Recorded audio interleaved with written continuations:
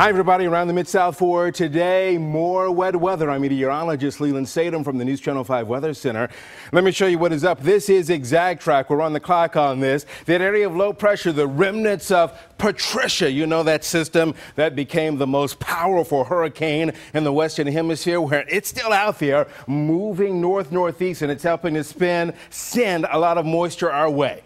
What does that mean for you? The wet night will continue all day long. Have rain gear with you today for tonight. Tomorrow, there are still some scattered showers in the area. Could even be a few scattered showers that redevelop tomorrow night, and then a couple of drier days on the way for the end of the week. But right now, we'll put in some rain chances for Saturday, 20% now on Halloween. And as we work our way into the weekend, remember now this is time change weekend. So heading in the area early Sunday morning, we'll fall back 1 hour.